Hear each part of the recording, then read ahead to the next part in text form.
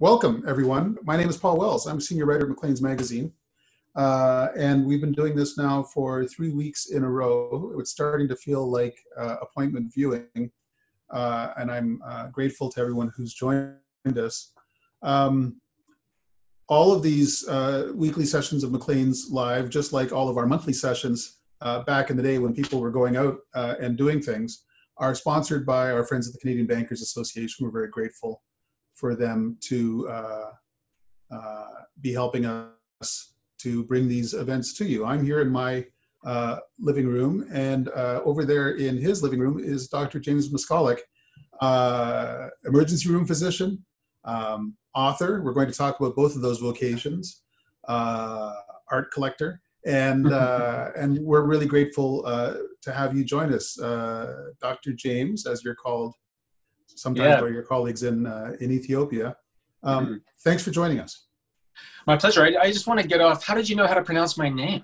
Because I have been motoring through both the ebook and the audiobook of your second book, Life on the Ground Floor, Letters from the Edge of Emergency Medicine. Okay, cool. For which, you lousy son of a gun, you won the Hillary Western Writers Trust Prize in 2017. I did. Yeah, I did. That's a prize for which I was not even nominated, but I'll get it. And you read the book yourself, so I take your pronunciation to be authoritative.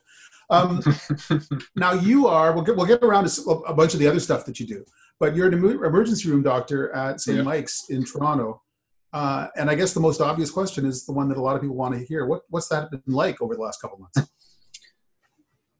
You know, it's been intense, you know,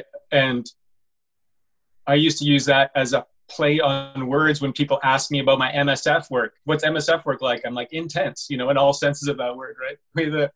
But this is just, the front line came to us.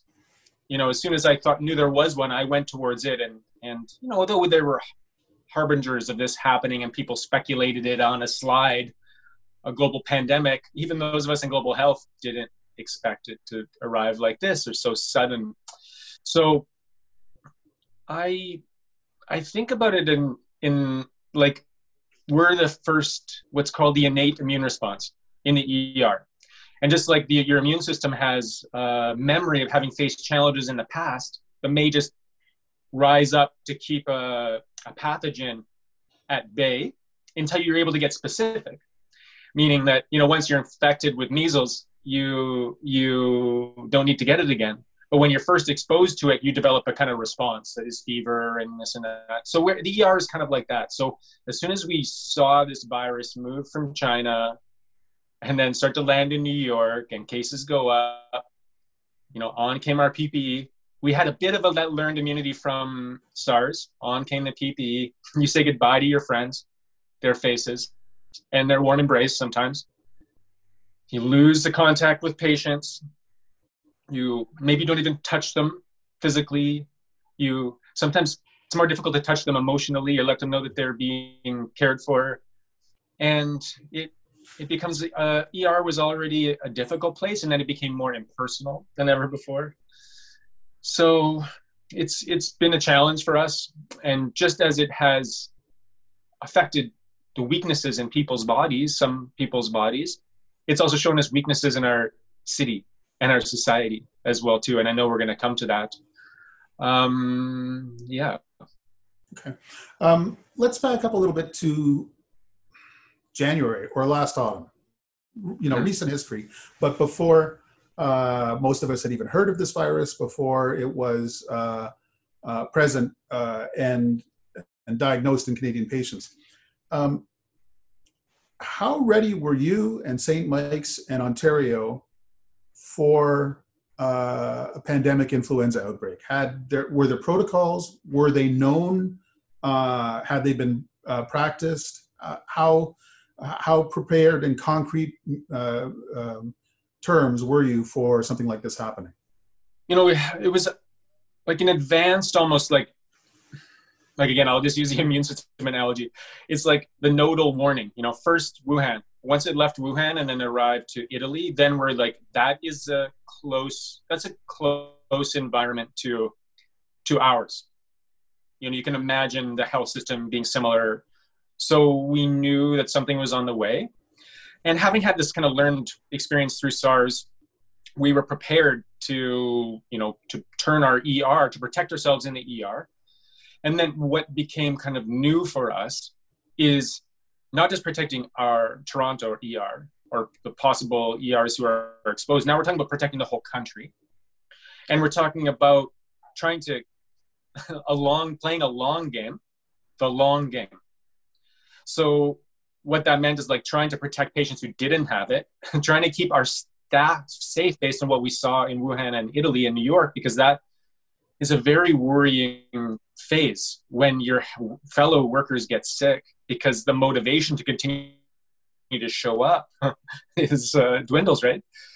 So what, to the testament, I think, of Canada in general, and I know people are going to talk about, Sweden and Korea and New Zealand as leaders. I think we did as close to nailing it as anybody. We have this coordinated public health response. We were able to share information between hospitals and hospitals in Italy and New York and learn the particularities about a disease we hadn't even been exposed to yet. So, we flared into this mode in really, I can't say effortless, but a determined way. So, hindsight is 20/20, but I do feel that everyone proceeded with integrity every step along the way, from top to bottom, including the public. And I'm gonna call after this with the National kind of Emergency Physicians Association, and it's entitled "Where to the Front Line from Here." And I just noticed how quickly everyone seemed like they were front line. The people wearing masks, the people isolating at home. It was just such a heartening time for us, even though we were worried. You've already mentioned SARS a couple times. That 2003 outbreak of novel coronavirus, a very similar virus, was essentially boot camp for just about everyone who would later be involved in responding to this one. How good boot camp was it? To what extent was it? Did it teach everyone exactly what this was going to be like? To what extent has this new virus thrown curveballs? Yeah, I wonder about that. I think this was like the curveballs of this virus in many ways are the state of mind that goes along with it. And what I mean by that is, SARS-1 was so pre-social media. It was pre like YouTube and the easy and effortless sharing of, I'm not going to say misinformation, but let's say fear. Let's just say fear. And I'm not going to criticize people for being afraid. I'm not going to criticize people for wanting to know the best they can. I truly think that's how we all discover answers that work for us. But what is different about this is you can have a wildly, speculative news article designed to get clicks and shares become, a zeitgeist. And, that's a difference in that we saw in SARS-1. And now SARS-1, I was working for the CMAJ, the Canadian Medical Association Journal, as an editorial fellow. And I was so mesmerized and heartened by how effortless information was shared among China, Hong Kong, Vietnam, Canada, just the genome, all of these. So it was a great example of cooperation. So you see that you can find in this epidemic, not just there's a different nature, way more cases. So very different. It spread very fast all over the world. So very different than SARS-1, but also too, the information cycle is just so endless. It's so anxiety provoking for people because, you're looking at the cases, you're looking at the curves. People are doing like different graphs to show our values going up and down. So at the same time we're educating our populace, we're also allowing this a rise of the anxiety that goes with not being sure to live with us along with this virus. I've heard it said that this virus throws a bit of a curveball. It's the case fatality rate is not huge, right? It's worse than seasonal flu, but it's the furthest thing from a guaranteed trip to the morgue. But it's also highly contagious, and as we've learned going along, it's contagious for some time before symptoms present. Yep. Did that? I mean, how did that enter into the management of the epidemic? You know, all I have is my clinical experience to draw from in terms of not just this virus, but viruses in general. You know, there was a measles epidemic when I was in Sudan, and just, you know, how many cases of the common cold you actually see, or in babies or adults that come into the ER. So the concept of asymptomatic throughout the whole illness, I'm still skeptical. You know, I'm certainly, it's possible to get a comeuppance on that. But the way that there is an asymptomatic phase, so the asymptomatic phase can look like, you know, you've been in contact with the virus, it started to replicate inside your cells, and before your immune system mounts a response, the viruses are having their own version of a life inside of you, and they've entered into your secretions, and so you're passing them along. So really, that is what the strength is in the distancing, in a way. It is not just like knowing the illness and being clear about the symptoms, it's also knowing that there's going to be maybe a few days, and if I'm wrong about it, you know, maybe a whole illness where you don't show very classic symptoms. But that's how people are really protecting us in the ER. And I really, really mean that. You know, I think that this, what's it called? Like, I'm not isolating in place or whatever the term is, has given us a chance to do what we need to do to make this safe for everybody, which is like practice, practice, practice, practice. So we practice PPE, we've practiced through experience now, we've kept people safe, we've seen cases, we're knowing the disease, we're knowing the virus. And now, you know, we are not just ER doctors and nurses and, you know, the many people who make an ER work. Now we're people too. We want a life. And so we are, I just think everyone knows so much more now. And I mean, the average person knows more about this diseases in general, epidemiology. It's amazing how quickly we can integrate this information and how people have really responded. You know, it's remarkable. What was it like on the ground floor at St. Mike's? Were there days when you thought, we're not going to be able to stay on top of this thing is going to get out of control? Or did you have that margin of comfort throughout? I guess it was looked different for different people on different days, right? Including me. So, you know, I was pretty confident that should I contact the virus, that, you know, I would have a good outcome. I don't know. I'm just going on numbers, right? I have no crystal ball, obviously, but I just based on the numbers. But we were really worried about leaving each other in the lurch, really. You know, if a bunch of us got sick, then who's gonna see the sick patients, especially if we get a surge? So I think everyone's jobs just got changed abruptly with the ways I described earlier about, you know, now being unavailable in a certain way to each other and your patients, constantly kind of drifting in an anonymous way through the hospital. And then, you know, everything got interrupted in terms of the functioning of the hospital. You know, the operating room shut down. You couldn't just get a normal ultrasound for people. It was a challenge. So in the midst of this, you know, the epidemic that followed us into this is still here. The epidemic of anxiety and depression and loneliness, that's still here. So, you know, we saw a lot of cases come in of people who felt short of breath, but they actually were just very, you know, nervous. So to answer your question, yeah, you know, I still don't know if we're on top of it. I do know that you can count on us. I do know that we are prepared as any people can be to stand together with people in Toronto and Canada and meet this however it takes. And that's really what, you know, that's what being a Canadian is. Not to get too patriotic about it, but I think we have what it takes. Our health system does, you know, our solidarity between our public health and our hospitals, etc. So I'm not sure if there wasn't a moment where we felt we lost it, but we're still, I don't think we feel like we're out of the woods yet either. This crisis because I want to talk about it in future perfect, not in past tense, because it's still going on. Mm-hmm. Has it pointed up weaknesses in the system that we need to pay close attention to?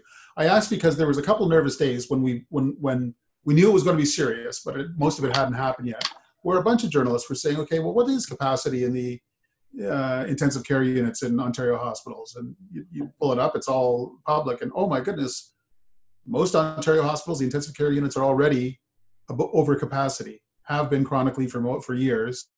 And there's not a lot of empty ventilator beds sitting around waiting for someone to show up. Is that something that should be addressed, or is that just the way hospitals are going to be run? Yeah, I guess weaknesses is a way to think about it, and I think that reflection is best taken in comparing like the new strengths that we've discovered. Okay, so I think that the way that we care for our elderly is pretty weak, to be honest with you. I think that's weak. I think that the way to care for our homeless population is weak, very weak. And I think that there's growth opportunities for us in both areas, and there's also growth opportunities for us in the hospital. I'll tell you some things that worked very well, because that's what is easiest for me to discern. The weaknesses, I guess we haven't exploited those because we haven't had that surge that we're all been waiting for. But the strengths that I've noticed are increased sense of solidarity. Like there's no division. Typically, let's just use an example. Like let's say you're a surgeon on call, and you have a life, and you have a operating time, and you have patient practice, and you have a clinic, and it's hard to manage them all. And so you have to answer calls from the ER and try to find space for patients and do this very complicated work, and keep in mind your patient load and your clinic and your operating time and all that stuff.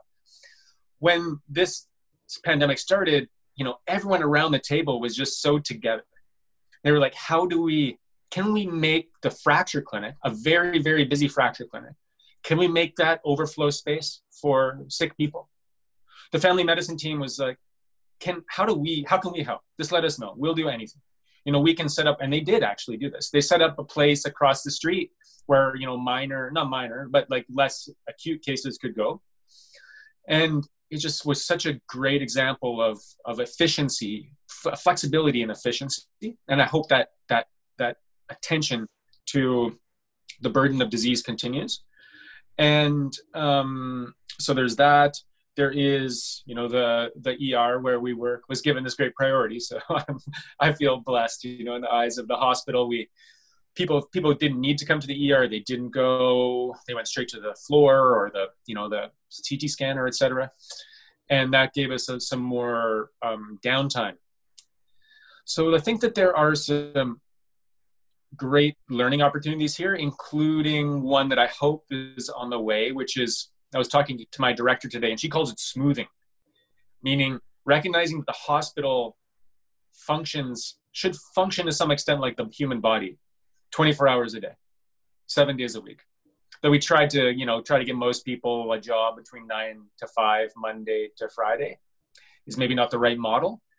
So I think we're shifting things around quite a lot. And as we're looking to either life after COVID or, life with it, which is, I think, going to be the next little while, we're thinking like, what are the best things of it that we can draw into a life beyond it, a life with it and a life beyond it. So that's really, and everyone's having this conversation, right? Across the planet. It's just really, really, really special, Now, there are people who say, what the heck? We shut down the entire global economy for a disease that most people haven't got. Most of them who have are in old folks' homes. Even a lot of them, it's not fatal. And for the rest of us who could be out here earning a living, they're making us stay at home and wear masks and keep our kids at home. And, isn't it all much ado about nothing? Mm-hmm. How would you answer that? Well, I think the way to answer that was with like education and and it's, you know, exploring education and, you know, motivation, I suppose. You know, when I speak to it, I mention to people like really like the mask wearing is a lot about not giving that disease rather than it is not catching it, and just phrase it in that way that gives people a sense of like autonomy. I think mandating something is very difficult for people to accept, especially when they're concerned about their family and their livelihood. So I totally get it. And, you know, part of me wants to say, you're, by doing what has happened, you know, you've saved my friends' lives, and I don't know how to thank you enough for that. Really, you know, that to see that how many people across the world, healthcare workers, have gotten sick and some who have died. I'm so grateful for people to endure this difficulty, but it's given us this opportunity to make sure that we're stalwart and steadfast. To those people who are clamoring to open up, I don't blame them. They're afraid, and I do question sometimes the idea of, you know, we need to worry about our economy, because there is nothing, there's no such thing except healthy people and a healthy planet. So what do you mean by economy? I guess that would be what are you talking about? Do you mean to pay your rent? Okay, you know, that's maybe a different question. Do you mean this, like the things opening up, the stores opening up? Okay, that's maybe a different question. But I think that you answer these questions by giving people as much information as possible, recognizing that they have a good heart, and they are worried about their family and their livelihoods and their friends. So, you know, what it looks like now is, okay, we've got this to this point. Can we all agree on that? Yeah, great. So now, without abandon, with the calm, collective, cool assessment of science, let's move gently into a space that can hold us all. That's it. And then, if we're able to do that, and we're able to do it together, then we will feel more reassured. We'll feel more together and more involved. And I think that will lead to, you know, a greater idea of what a healthy economy is, what a healthy, you know, ecology is, how to be better at taking care of yourself and other people. So I don't blame them. You know, I'm not angry. I just wanna reassure them that, you know, we are with them, and we're vulnerable, and we're not going to stop working if we get a surge, but it makes it more likely we're going to get infected by a large dose of virus. And so we'd like to avoid that if we can. Yeah. Are you confident that the worst is behind you? Oh God, no. I mean, as a person, no. I mean, for us as a population, I mean, the best is ahead, for sure. Is the worst behind us? I can't say. The best is ahead. I mean, out of this pandemic, but also as a society of people, you know, that my 9-year-old nephew, Sam, maybe he's 10, can understand the world as an ecosystem that my zoology professors didn't get. You know, I think that there is a more beautiful, like, enunciation of what we're doing, and it's this type of I don't know if I wouldn't call it a calamity. Let's call it an opportunity, a crisis and opportunity. Brings certain things to bear, and we can understand ourselves better through it. And the pace of innovation, you know, has happened mostly out of conflict, right? But now our conflict is with an invisible enemy, and so how can we answer it? And also just knowing that there's no answer to COVID in Toronto, for instance, without solving it in the homeless population and the long-term care facilities. There's no answer to COVID in Canada without making sure America is safe and has its, you know, is able to control their epidemic too. And that's just real and always been true, really. Let's talk about the experiences in your life that give you a broader, longer perspective on all of this. Your second book is substantially about, it's about working at St. Mike's, but it's also about working in Ethiopia for Médecins Sans Frontières. And your first book is about an earlier trip to Sudan, also for Doctors Without Borders. Why'd you do that? And let's take a fair chunk of time to talk about what that was like. Yeah. Well, I'll talk about the MSF experience, and then I'll talk about the book if we want to get there at some point. But the MSF experience, great branding. They had me at the Doctor Without Borders, and I more or less went medical school, had an opportunity to travel and work in a public system in Santiago, Chile, more or less to impress this woman who I wanted to impress, and it seemed to work. Yeah, but what I discovered is at this very formative time of medical training that not just was I being taught to take care of the sick people, no matter what time of day or night, across the Atlantic, on a flight, whatever. Is there a doctor on board? Stick up your hand, that kind of thing. But it also seemed true that the sickest people were in other places.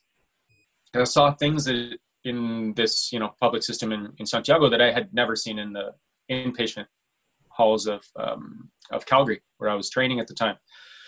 So I knew that's the kind of doctor I wanted to be.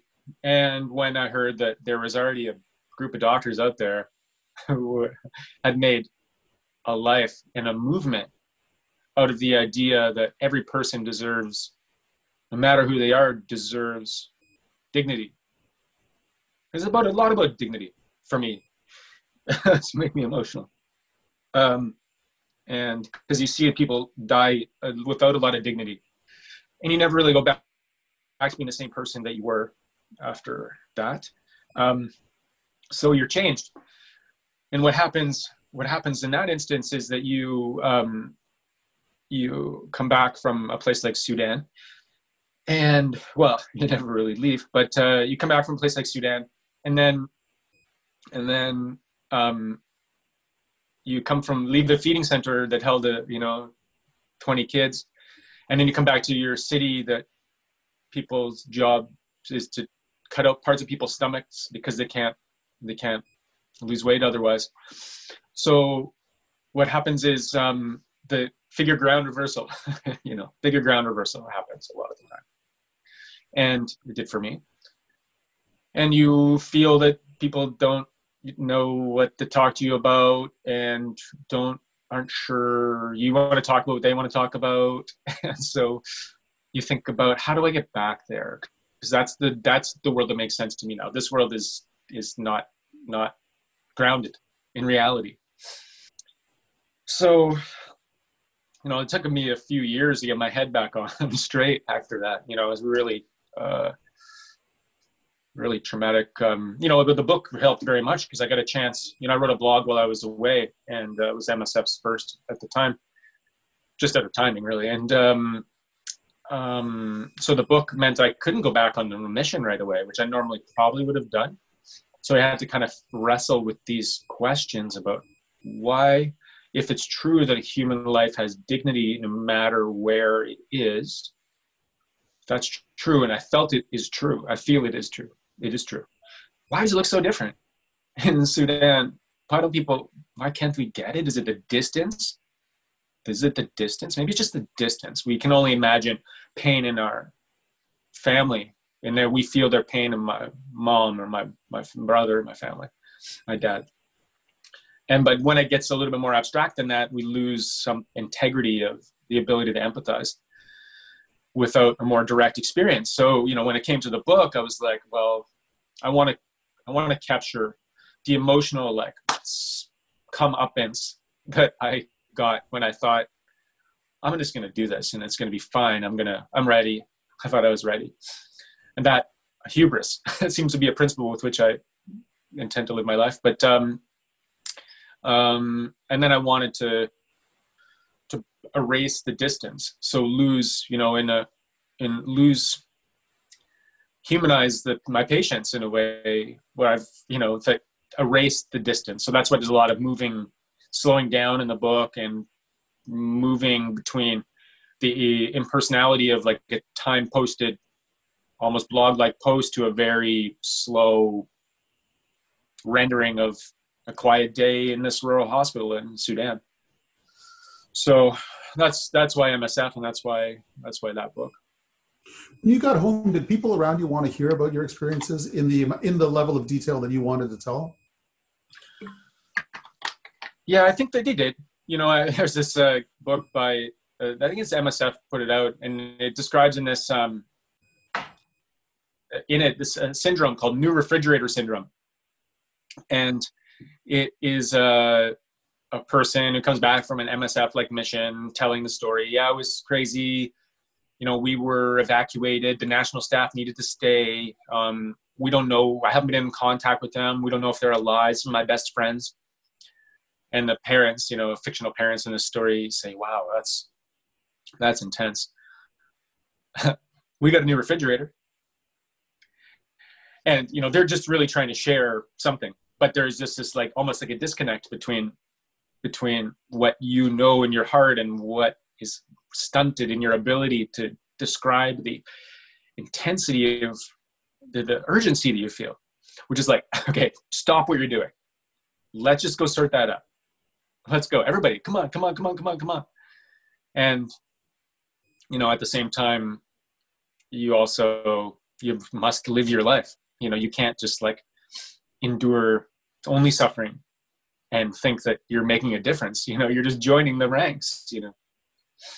I asked, it's a weird question. Do people want to hear it? But I asked because I'm told that Canadian soldiers and civilians who served in Afghanistan were sometimes told, prepare about a 90-second summary of what it was like, because folks back home won't want to hear more than that. And so you need to download some quick impressions, and then the rest is between you and the people that you were with, because people don't have a context for processing it. But it sounds like your experience is a little different. Yeah, you know, I guess the answer to that question is people did want to hear about it because I read a book and they read it. Some of them read it, you know. Yeah. And so I think that's how, you know, I think people really do want to know what it's like. People really want to wake up. You know, they really want to understand how to engage with, once they're able to solve your own problems, how do you engage with the larger problems in your community and society, you know, in this one vivid and beautiful life we have. And, you know, and the truth is, like, of all the people I've met, I think, I don't know, I forget, the math is like somewhere like 40,000 patients or something like that, you know. I've met so few villains.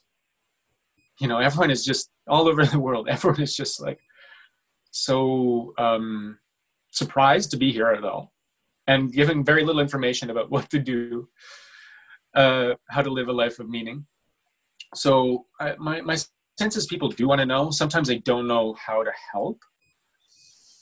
And so we're left trying to, you know, deliver the emotionality of what the experience is like to go through as the closest rendering that a person might be able to integrate into their behaviors and their priorities. So, yeah, I mean, my encouragement is, well, you know, if you can't go away with MSF, or which I would recommend, then, you know, you can give, you can read, you can learn, you can listen to the stories of those people in their own voices. There are many. There are extraordinary moments in the more recent book in Ethiopia where you ask young resident physicians, what's the proper treatment course for this patient? And they tell you something that is technically accurate, appropriate, and impossible to apply because none of the equipment and expertise is at hand. That must be tremendously frustrating. Yeah. For you know, for them and for me, for them, it's because you want to them to find in the aspiration a motivation that there has, just like, you know, like I like Václav Havel's, I stole this from James Rubinsky, by the way, his definition of, his favorite definition of hope is not the belief that things are going to work out regardless of circumstance, but the belief that regardless of circumstance, something makes sense. And it makes sense to be there for a person who's been hit by a car and is afraid and alone and hurting, even if it's only to treat their pain. Even if it's only to let their family feel they have a place to go. Even if you don't have 20 units of blood like we do it's in my hospital to give to an injured patient, it makes sense. So, you know, in the absence of the successes and and feeling that you're actually able to do what you know you're capable of, we show solidarity with these young doctors through the longevity of this program. And every chance we get, several months a year, we stand beside them and we say, we know, we know, and we're here, and let's just keep on doing it because it makes sense. And those doctors who've been coming with us these 10 years, and those doctors who have now graduated, in 2003, the first batch, no, 2010, they've seen the changes, and they're incremental, but they're real.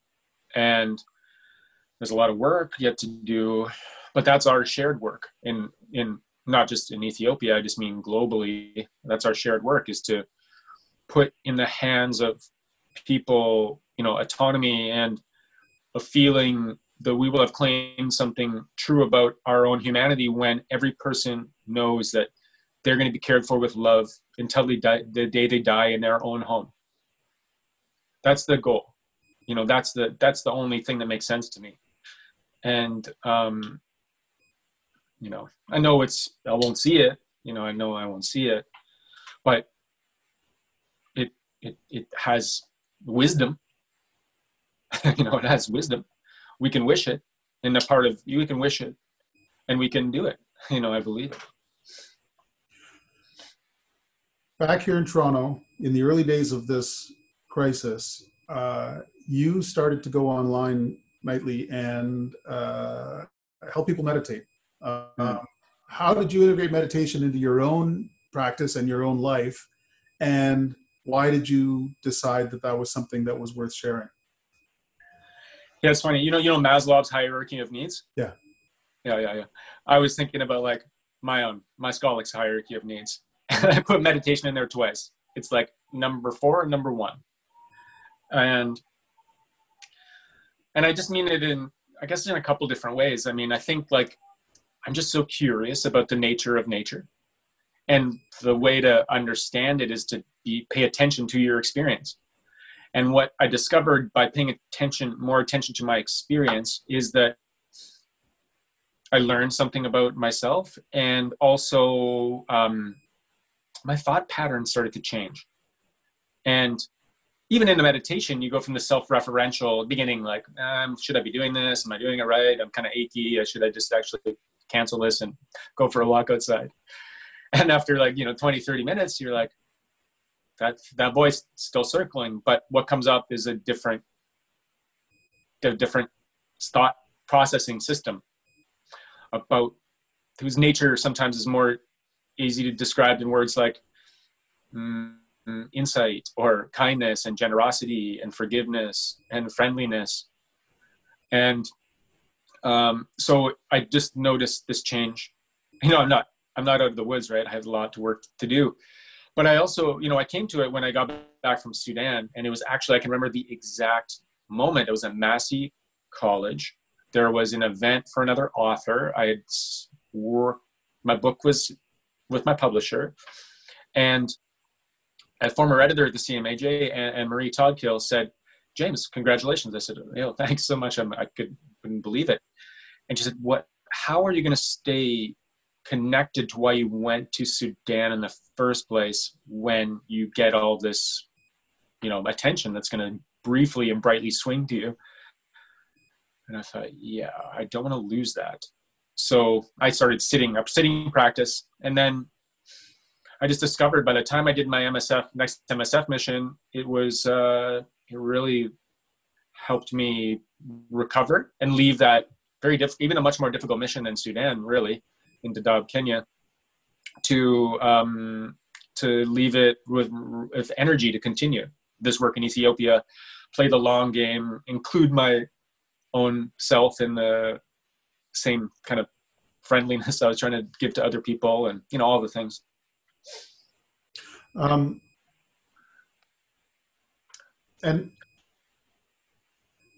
what did you bring from that to the current crisis?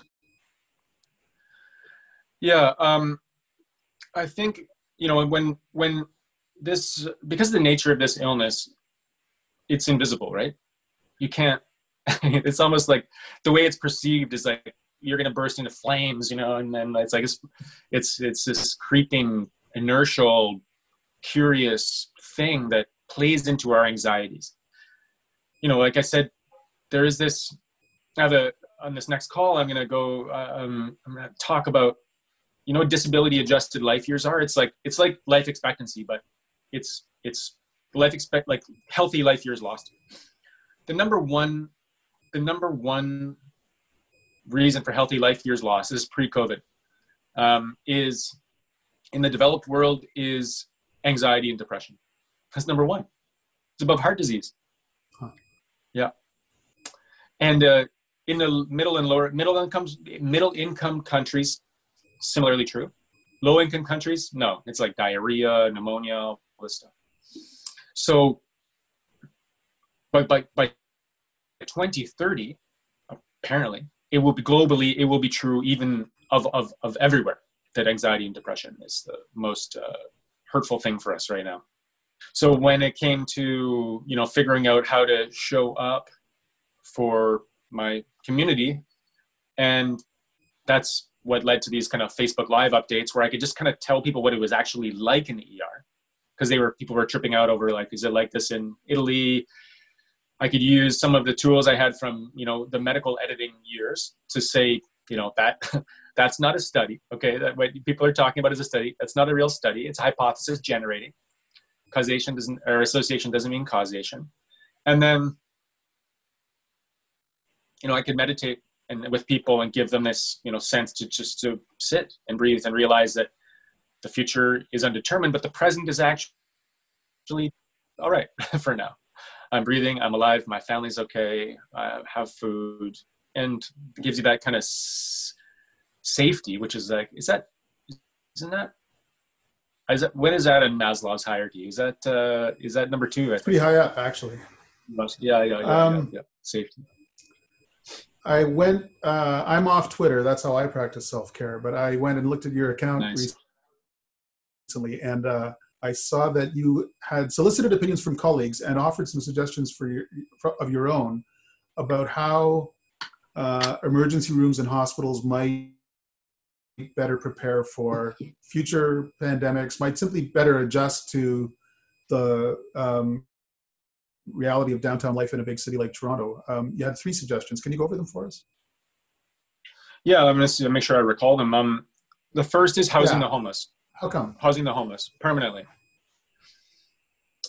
I just think it, you know, I can't help but put our organism of the city or the country or the world, like it's embedded in my understanding of the human body. So I always like, that's the metaphor that fits with me. Immune system, my ERs are like white blood cells. Like that's just how I think about it. So if we really want to give ourselves the freedom to know that we're safe, which is shared freedom. It's a shared freedom. You know, so that looks like giving people an address. Okay. If you just want to be purely Machiavellian about it, just an address in case you want to contact trace somebody. A lot of people who are living rough or people who don't have a home, you can't trace them. And for me, it's not about tracing. It's about dignity. Is it actually possible to house people? And it's not just housing, okay?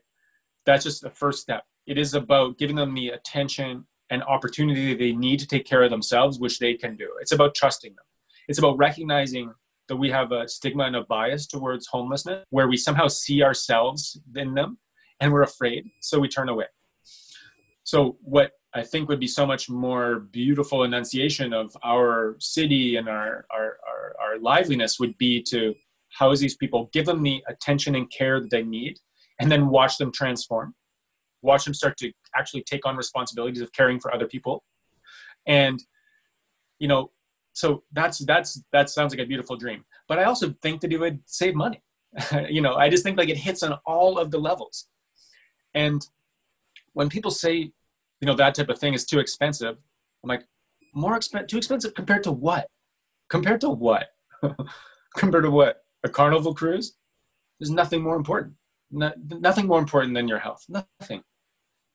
And So, that would be, I think that's a specific thing that I think that we can talk about as a city, about how to do that and what that would look like, how much it would cost. We could study it and we could make it happen. We could. So I choose concrete things.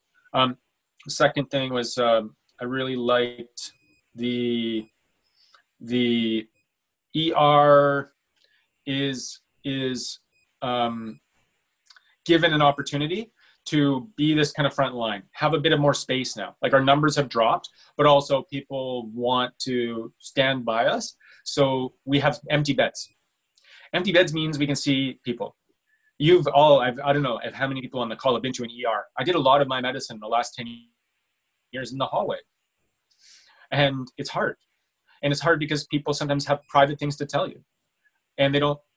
So what you want to do is give people this, like, your full attention, and you want them to feel totally safe and totally trusted.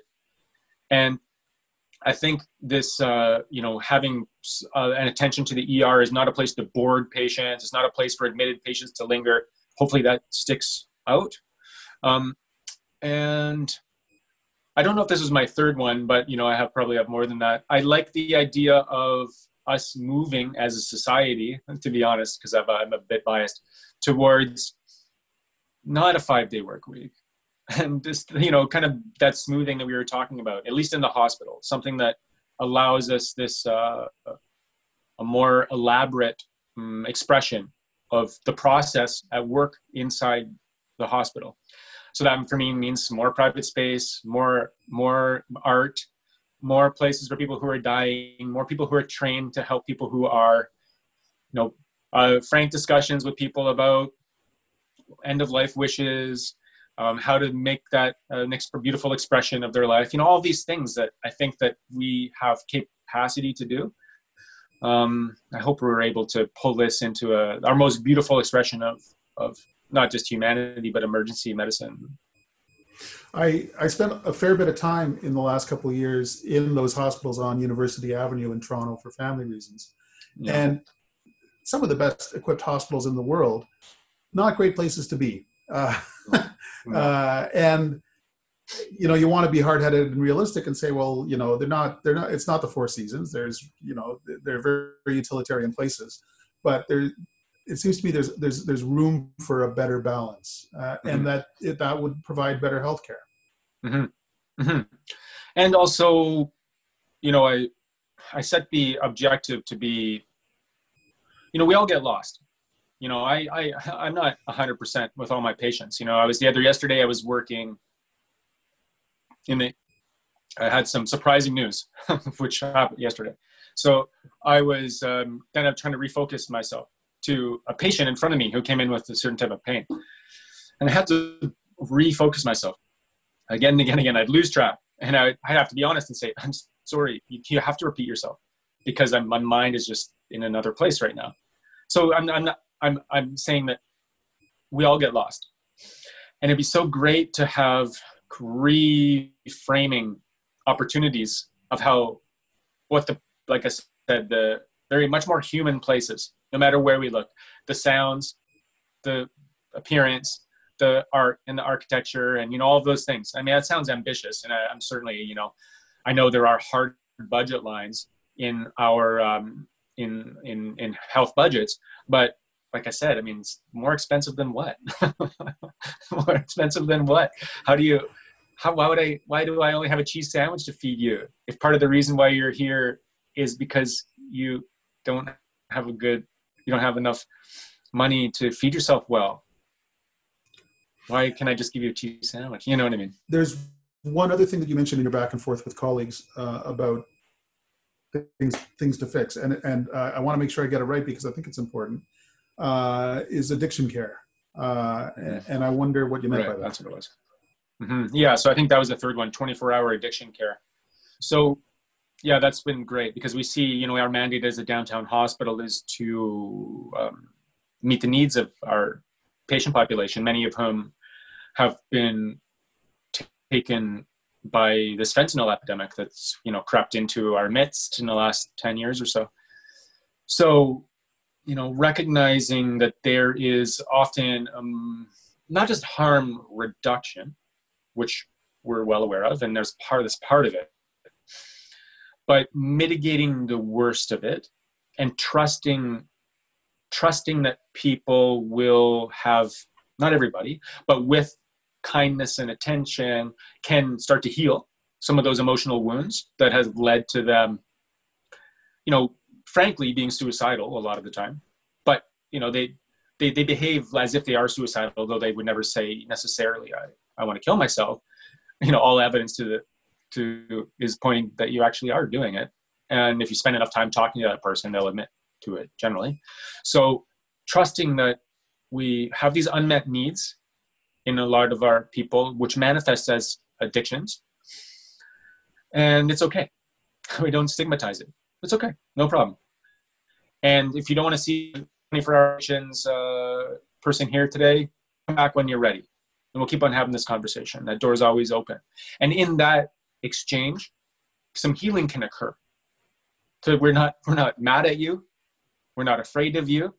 We're not telling you to change your life. We're not saying that you better just pull yourself up by your own bootstraps and stop drinking and do that. That's not what we're talking about. We're saying we're here for you.